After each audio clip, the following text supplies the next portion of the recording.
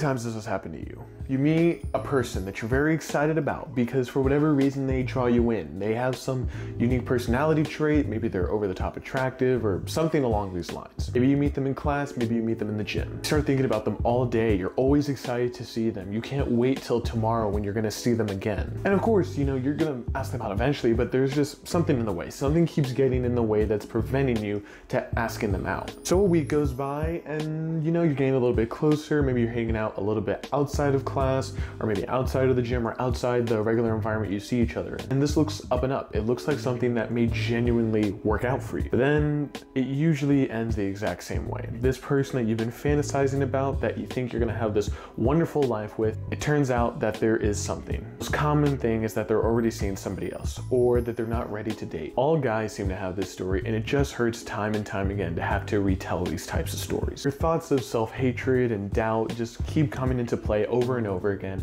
and once again you go through the same process of starting to wonder if you're ever going to be able to find a real relationship. But of course, I'm not here to pick up girls. That's never what this channel has been about. I'm here to talk about how to get over a short-term crush. So why does it always seem like every month you're going crazy for a new girl? Again, whether it be a girl in class or the gym or even a restaurant that you like to frequent sometimes. How do you get over these short-term crushes? You need to examine the big question. Why are you even fixated on these relationships in the first place? I already have a video going over how to stop fixating on relationships, but what if you're a person that no matter how hard you try, no matter how many of these videos you watch, no matter how many methods you try, no matter what type of meditation you're doing, you just can't seem to get over this. And it honestly just seems like you're hopping from one person to the next. You're not relationship hopping, but you're short-term jumping all over the place. It honestly is the fact that you're projecting so much of what you're not onto them. Usually, it tends to be things that we are lacking ourselves. I've been someone who has gone through this entire process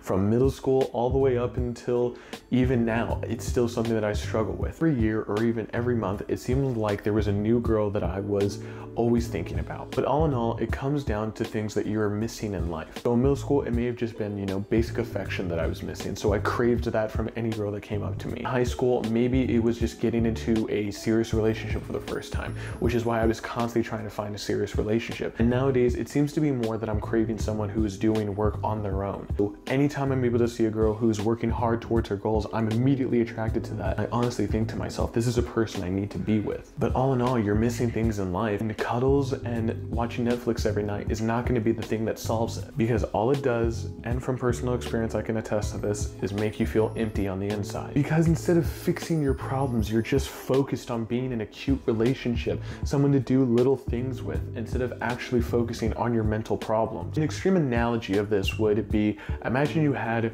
shitty mental health, just the absolute worst mental health. And instead of actually, you know, going to counseling and trying to work through these problems, you just smoked weed all day. Sure, it's a tiny little distraction, but it's not going to be enough to actually fix your problems. But because it feels nice, you keep doing it over and over again. And then eventually, because you're not able to buy weed anymore, but for whatever reason, when you stop smoking weed, you realize that you're off worse. Why? Because you didn't put any effort into actually fixing the things that were wrong with your life. Put my spin on a famous quote: you can't help someone else's life if you can't even help your own. So how do you get out of this mindset? How do you actually be able to grow from this? Goals.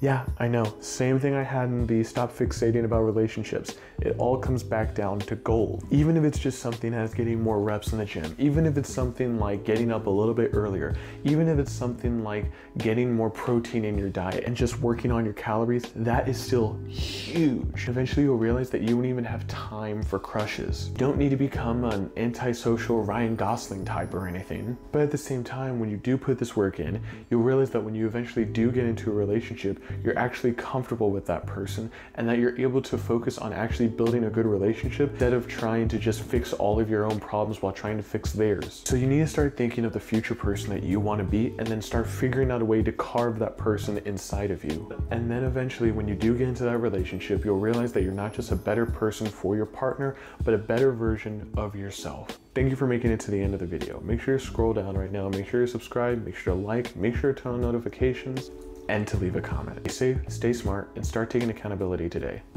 Peace.